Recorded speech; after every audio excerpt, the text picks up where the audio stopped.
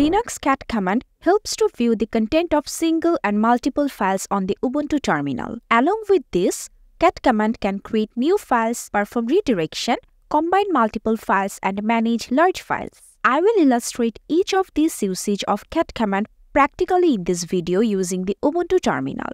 And as a bonus, you will learn to append text and multiple files using cat. So, let's roll and watch the full video to master the cat command. The cat command prints the contents of the specified file. It comes from the word concatenates. Generally, this command reads the contents of the files fed to its arguments and prints them serially on the terminal. The syntax of this command is really simple. Cat is followed by option and file name. Here the option is optional, and if you only input the file name, you will also get the output. Now, to learn about the options for the cat command, you can always check the manual page. For that, you need to type man cat in the terminal. And here you can see the manual page of cat. You need to scroll down to learn all the options. And to exit, simply press Q. To display any file, at first open the terminal and type cat file1.txt. Here file1 is the file that already exists on my system. So if I run this command, I will get the contents of file1.txt. So hit enter. See, the contents of file1.txt are displayed on the terminal. You can also display the contents of multiple files serially at a time. For this example, I have chosen 3 existing files that already exist on my system. So I am typing in the terminal cat file1.txt space file2.txt space file3.txt. Hitting enter. Now in the terminal, you can see that the contents of all 3 files are displayed one by one. Creating a new file using cat is also possible on Ubuntu. For that, in the terminal, simply type cat file4.txt. Here file4.txt is the new file. Now hit enter. You can see the command prompt is waiting for some lines or values. So I am typing this is file 4. Now hit enter and then press Ctrl and D. Now to see the contents of file4.txt, type cat file4.txt. Hit enter and look, the line I added to the file4.txt is displayed on the terminal. Now moving on to redirection. You can redirect the contents of a file to another by using the cat command. For example, if I want to redirect the content of file1.txt to file2.txt, the command should be cat file1.txt file2.txt. Here, the angled bracket is used for redirection. Now press enter. To see the contents of file2.txt, type cat file2.txt.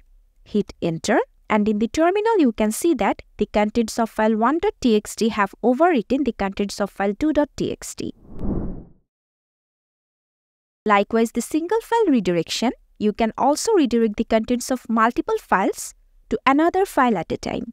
I will redirect the contents of file1.txt and 2.txt to the file 3.txt.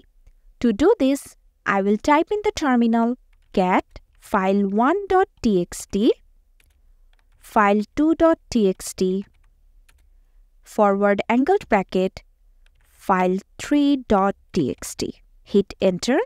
Now to see the contents of file3.txt, type cat file3.txt. Hit enter.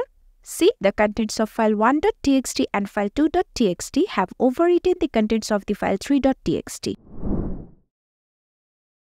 This one is very interesting. Imagine you have a file and want to display it in reverse order, but don't know how is that possible.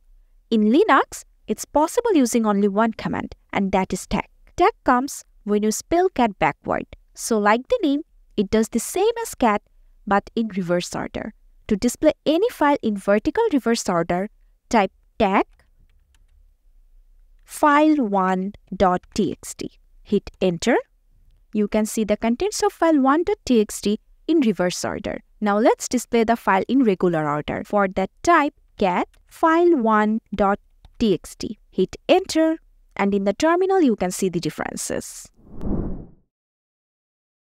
Appending is adding or combining content to the end of a file. In Linux, it is also possible with the cat command. Let's say I want to add a line to file1.txt. To do this, I am typing cat _bracket file1.txt.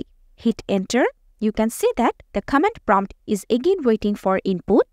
So write the line that you want to add. I am writing, this is the appended line.